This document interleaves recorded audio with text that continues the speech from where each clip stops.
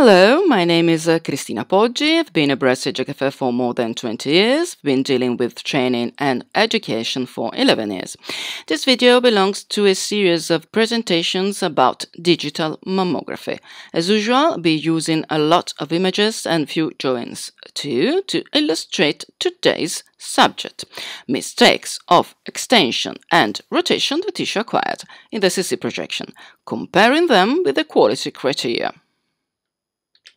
The extension of the tissue acquired is of paramount importance, as reported in this paper written by a group of our colleagues on radiography in 2017. Without all breast tissue included or not well visualized, all other aspects of image quality are not relevant. There are two principal clinical quality assessment systems which include the extension of the tissue acquired, but both of them are qualitative systems and therefore scarcely reproducible. Furthermore, the quality of the CC projection is the most difficult to assess. Summarizing, these are the clinical quality criteria for CC projection. Of crucial importance, the complete documentation of the inner quadrant, and, when it's possible, of the cleavage too, as much as possible of the outer one. The line that connects the nipple to the anterior border of pectoralis major, or PNL, posterior nipple line, should be of the same length that measured on the malleus on the same side. Could be shorter on CC, but less than 1 cm. Nipple in profile and on the midline.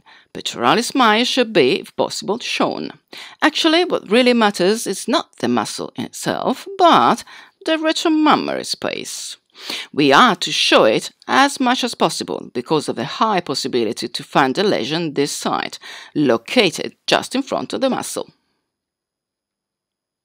Surely the quality criteria are very difficult to meet, especially for the CC view. I invite you to read this paper. You'll find the link and the bibliography at the end of this lesson. It's not always possible to show pectoralis major muscle. If everything goes right, you don't exceed 50% of the patients. Also, achieving the documentation of the breast-thorax connections is not easy. To make things worse, inner and outer quadrants are not always of the same shape and size. You can see a breast like this a very few times. What does the possibility to show pectoralis major on CC projection depend on? As you see, for a given radiographer's competence and experience on many things. Crucial, the width of the breast footprint, that is to say, the outline of the breast base on the chest wall. On breast consistency or firmness, this is to say, how easy it is to manipulate the breast. On ptosis or sagging, which is how easy it is pulling the breast away from the thorax. Very important, patient's posture and compliance too.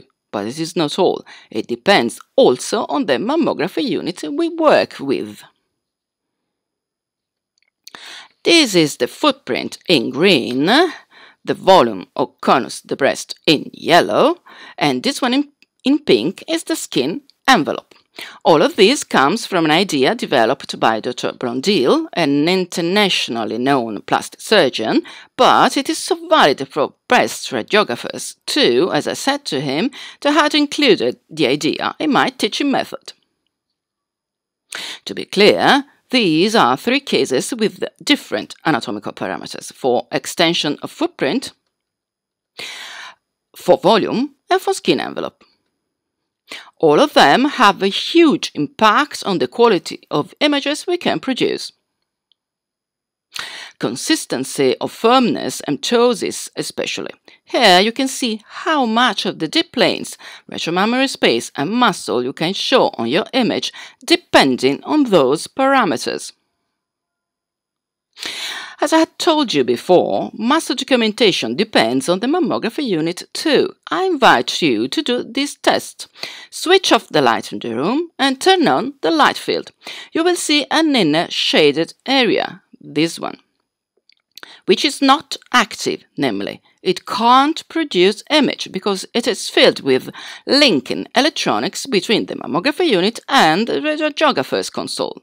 Depending on the width of this area, you lose more or less deep tissue, and the possibility to show the muscle on the image.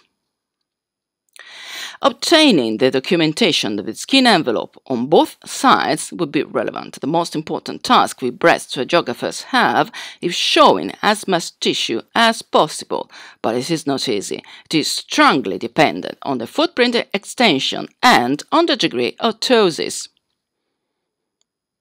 To complicate matters, inner and outer quadrants could be different in shape or in size, as you see in the second example. Here, the outer quadrant is dominant, namely bigger than the inner one. In such a case, having the nipple on the midline is wrong because it will lead to a loss of a portion of the dominant quadrant. But how do I know this situation from the incorrect lateral to medial rotation of the breast? You should look at two aspects. First, the nipple points to the missing tissue. So, if a medial rotation of the breast had really been performed, medial tissue would have been lost as a result, and as you can see, it is not. Second, and this is more important, look at the position of pectoralis major. If it is central, you can be sure the geometry of acquisition, the axial plane, is correct. The chest wall is on a plane perpendicular to the mid-sagittal plane. Let me clarify. This one is an example I often show to my students. Right CC with a slight rotation lateral to medial, but not enough to lose much tissue of the inner quadrant. The muscle is central and lunette shaped. Look at the left CC here. The medial directed rotation is more important. A bit of deep inner quadrant is lost. Actually, not very much, because the patient's nipples were very medial naturally, but the muscle are shifted sideways and took the form of a fan, as in exaggerated CC. The nipple points to the missing tissue, we said. In such cases, you see the rotation has led to an important tissue cutoff. Lateral here, medial here. Rotation could lead not only to loss of tissue, but also to a deformation of the breast, to the production of what I called a pointed-shaped breast, due mainly to oblique position of the patient thorax, with respect to the detector, ipsilateral hemithorax first. All the structures inside falsely shift in the image.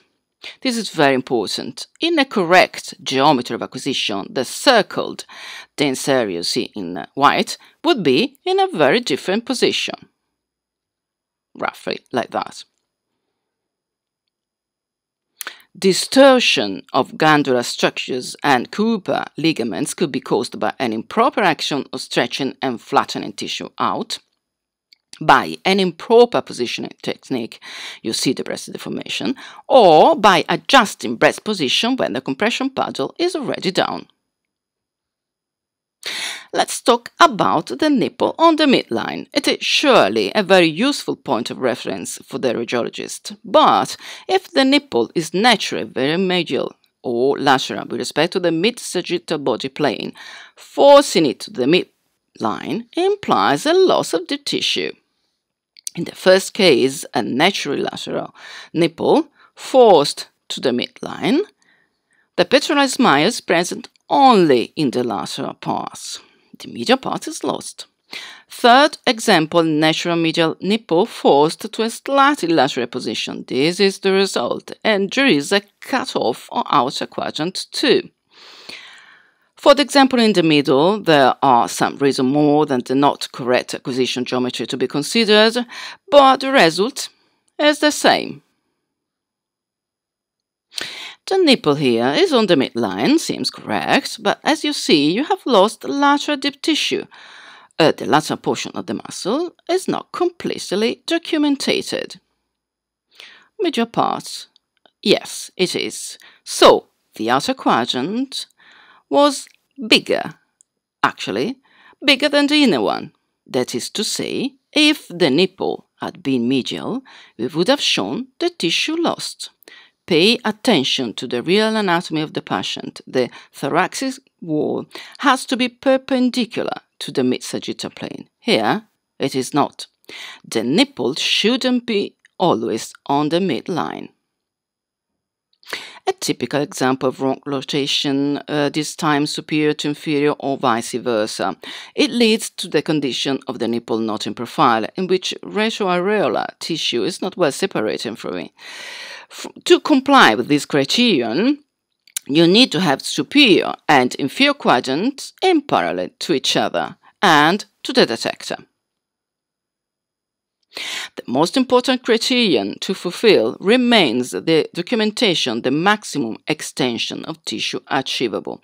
The condition that the nipple in profile should be complied only in the case superior and inferior quadrants are of the same size. In the first drawing, for example, with bigger superior quadrant, having the nipple in profile would mean to lose a portion of them. Anyway, remember, nipple in profile at least in one projection of the same side.